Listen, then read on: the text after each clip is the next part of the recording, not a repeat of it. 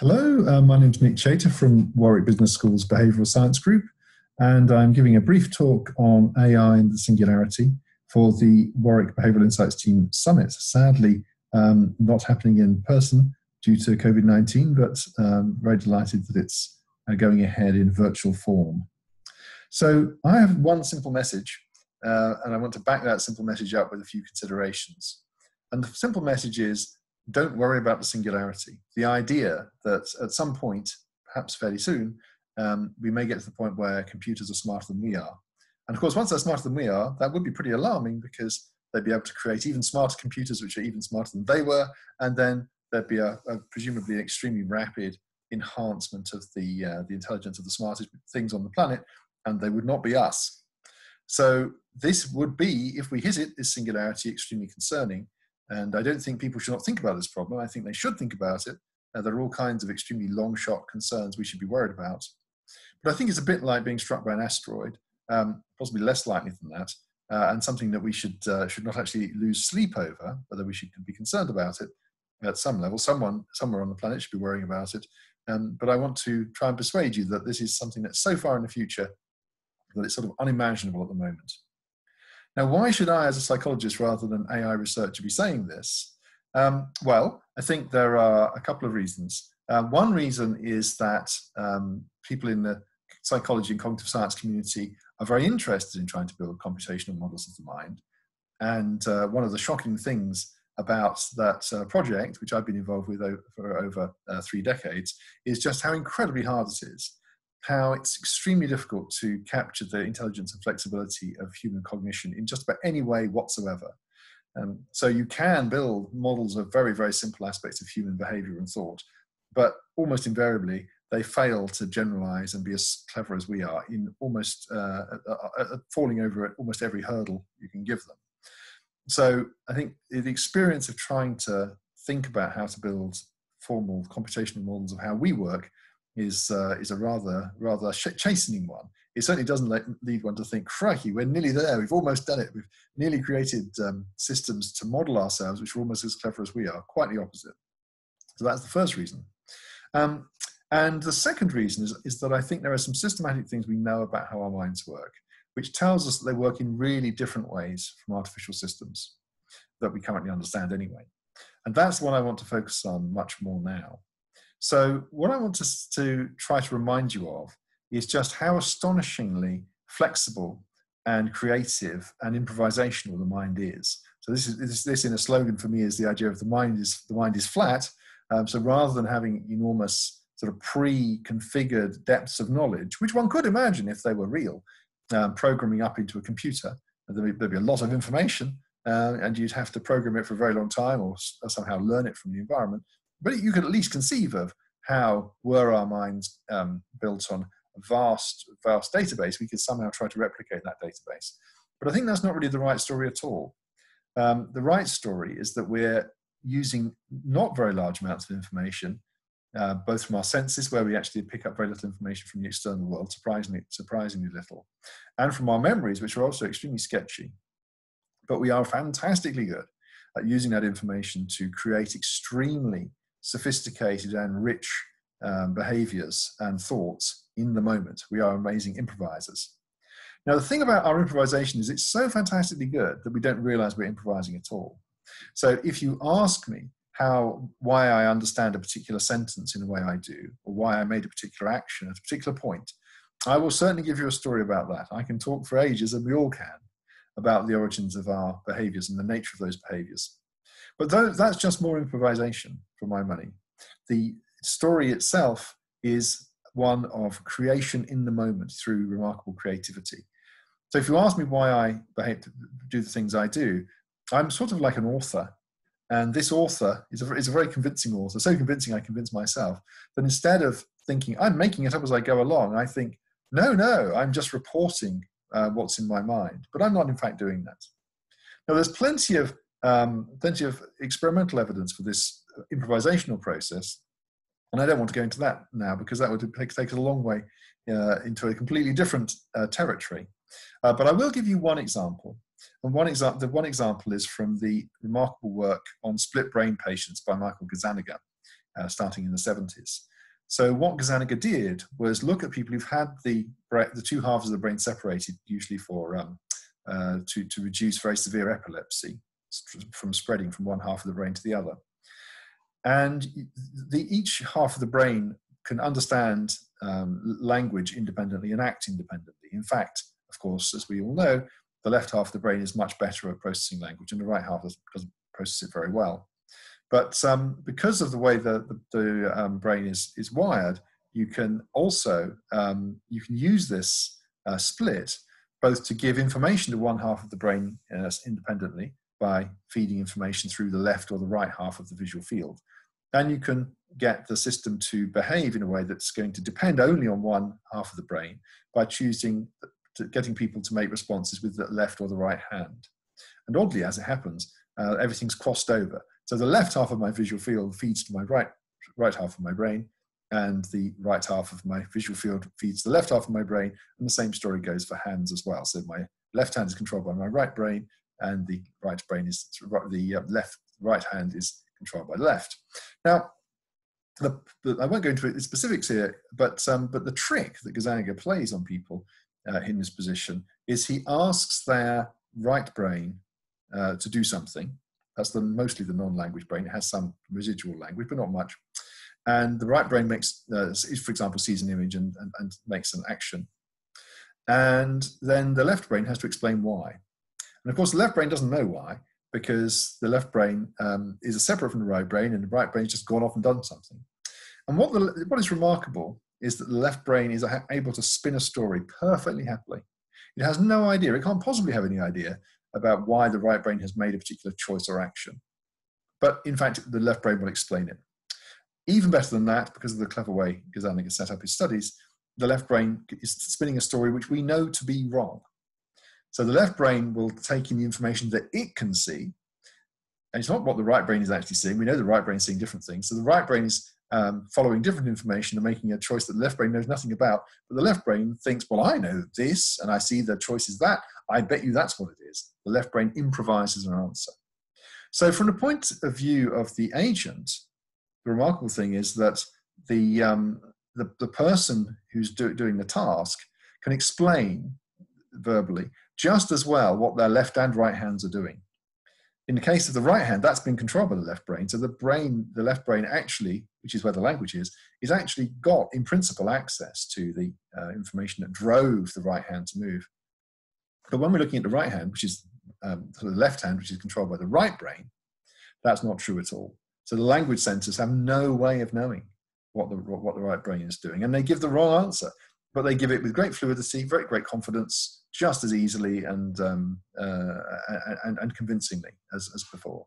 So the thing is, what's going on there is that you've got this thing that Gazzaniga calls the interpreter, this left brain language system, that is explaining something completely through just an observation and cleverness, and wrongly, just as well as it's explaining the actions of its own half of the brain.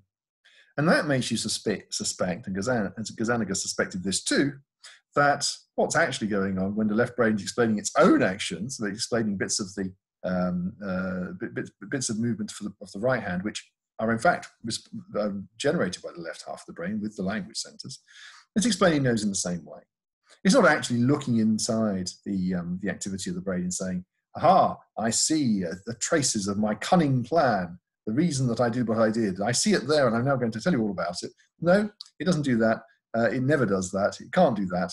What it does is it sees the action, it takes into account of how it reads the environment and thinks, well, that would be a sensible explanation for that action. I bet that's why I did it. That's rationalization. That's post hoc creation of a fantasy. In the case where the wrong half of your brain is making the decision, of course, that must be an incorrect fantasy. Now, the thought here is that in general, this is the way the mind is working.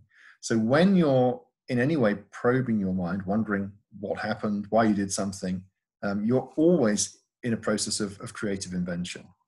And we're so unbelievably good at this invention that we don't, as I say, we don't realize we're being inventive at all. We're just telling it how it is. We think we're reporting, but we're not really reporting.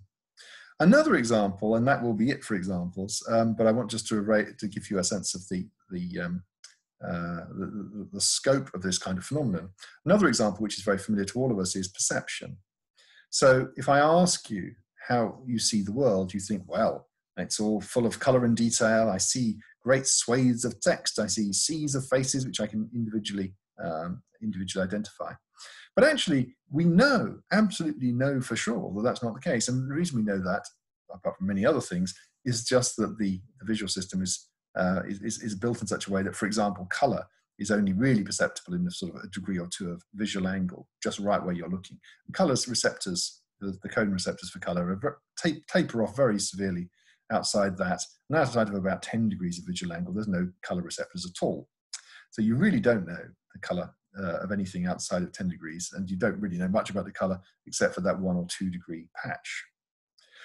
But the trouble is, that's not what it feels like. I think I've created for myself the illusion that the world is fully colored and I can see all those colors. And similarly, I think I can see all that detail too. And the cone cells do the detail as well as the color. So that's not right either. And in fact, there are many experiments, and I won't go into these, which show that if you cunningly change parts of an image you're not directly looking at, you just don't notice. Now, the point here is that the brain, again, is improvising an impression of a rich visual world. But that is a mere illusion. It's not really the case that we've encoded the entire image in front of us, or indeed the entire state of our body, or the entire auditory environment, the things we're listening to. That's not right at all. We're focusing on one thing at a time, pretty much exactly one thing, in my view, but others might have a slightly more liberal interpretation. But it's very, very, very limited, our connection with the perceptual world. The fact that we have this sense of richness is, again, a matter of improvisation. And the improvisation works like this. You ask me, what color is that book in the distance? And I have a quick look at it and I think, oh, orange. And I think to myself, because I made that up so quickly and I just answered your question by having a quick look and reading off the answer, I think I knew that all along. But I didn't know that all along. I thought it was represented in my mind, but it wasn't. I made it up. I made it up at the point you asked me the question. Now, the thing is that this is absolutely remarkable phenomenon. We might think, crumbs, I thought I had all this tremendous amount of knowledge, and I thought I had this tremendous rich connection with reality. That's a terrible blow to me and to my sense of myself as a sophisticated cognitive agent. But you shouldn't think that at all, I think. Instead, you should think, my goodness, what amazing creative improvising machines we are. We have so little information to go on. We pick up little scraps of perceptual information. We create this sense, this improvised sense of an entire rich, detailed, colored visual world, which is in fact completely fake. And also we create this sense of an incredibly rich, detailed sense of ourselves, which is also pretty much completely fake as well. Now, this is very, very remarkable, but it's very, very, very mysterious. We have no idea how to build a computational system that can do this. The computational systems we have built, particularly in recent machine learning, are really good at taking extremely large amounts of data, for example, vast numbers of images, perhaps even hundreds of millions or billions of images, or vast, vast swathes of text, and making inferences about other very similar images or very similar bits of text. So if you want to translate something from English to French, you need to have an awful lot of English and French lined up, and lots of separate chunks of English and French is helpful too. You do massive statistical analysis, and then I give you a little fragment of one language, and it can be knitted to produce a plausible fragment of the other language. Or if you want to identify an object in a scene, that's a central large object in a not too cluttered scene, otherwise it gets a bit difficult. You can do that, but only because you've got this gigantic database, hundreds of millions probably, of images, and you're comparing, or the system is comparing, not in a way that's particularly transparent, but it's comparing the new problem to the old problems it's dealt with before. But the human brain isn't really like that at all. We take very tiny numbers of examples, very abstractly and vaguely specified, and we make enormous leaps, great metaphorical, wild, analogical leaps from a small number of examples to new examples. So whereas most successes in at least modern machine learning types of AI and big deep neural networks and so on, they work by an extremely data-intensive strategy. You have a vast number of data points and you extrapolate very minimally from those data points. The human brain doesn't work like that at all. We have much less data, but we extrapolate much more wildly and in a much more sophisticated way. using incredibly rich metaphorical processes we simply don't understand. So my lesson from that is that we have no idea how the mind works. We don't have any idea how it's possible to do such extraordinarily sophisticated, rich generalization. The fact that we don't understand it is telling us that we can't possibly have the ghost of a clue how to build a machine to do this. I have no reason to believe that we'll have any more idea how to do that in 100 years' time than we do now, but maybe we will. But I think we have no worries at all that anything we're building now is remotely going to be threatening. I want to finish very briefly with an analogy. So the invention of the motor car, indeed the invention of the internal combustion engine underlying motor cars and trains, buses and coaches and so on, was an enormous revolution. And compared to horse-drawn vehicles was an enormous step forward. And I want to stress that I think that developments in machine learning and artificial intelligence are similar. They are massively important. They will change our lives. They are changing our lives. In fact, the computer has changed our lives, and so has obviously the internet. But nonetheless, remember, though life-changing it was, the motor car is not an artificial horse. A horse is a phenomenally sophisticated thing, which can reproduce itself, has an incredibly complicated anatomy and physiology, a brain of enormous power compared to any computer we can build, most likely, has extraordinary perceptual and motor abilities, jump over fences with spindly legs and land successfully on the other side, and can do dressage and all sorts of strange and complicated things, and obviously live in the wild in groups and so on. Now, motor cars don't attempt remotely to replicate the horse. The idea that one might, if one were a horse, think, well, these motor cars, they're a real worry. They'll be doing everything we do before you know it. At the moment, they're just driving along, but the next minute they'll be reproducing and living in social groups and doing dressage and jumping over fences. Well, you'd be completely wrong, because in fact, motor cars do what horses do in one regard, which is pull things along and go quickly. But they do it in a completely different way from horses. And there's no way in the world they're going to suddenly generalize but start doing all the other things that horses do. And I think that's exactly the same when we look at artificial intelligence, machine learning of our time. It's tremendous. It's tremendously important. If it's as important as the motor car or the internal combustion engine, that's important, and maybe more so. But it isn't in any way replicating human cognition. It's doing something that we do, and it's doing it in a really different way. But it's no more appropriate to fear that we're going to find that our intelligence has been somehow usurped by these algorithms we built at the moment, then it would be reasonable to think that the motor car would have the full functionality of an actual live horse. Final thought, it's just obvious to us, of course, that creating artificial life from scratch is just a total mystery. The idea of trying to build a robotic fly that would fly about with the dexterity and cleverness of an actual fly, and that could reproduce and lay eggs and so on. I mean, this is complete fantasy. We don't imagine for a second that we can do that. In fact, we can't build a bacterium. Now, we understand a lot about biology. It's remarkable what has been uncovered. We have no idea how to build something as simple as a bacterium. So the idea that we can build something as clever as a human brain should at least be viewed with enormous skepticism. I don't think it's impossible in principle, in the sense that there's something non-mechanical or somehow spiritually significant about human minds that couldn't possibly be replicated in machines. I think that we are material objects, among other things, and in principle we could be created artificially by manipulation of physical material, but we haven't got the remotest idea how to do that. And since we can't build a bacterium, I'm pretty unworried that we can build anything as sophisticated as a human brain.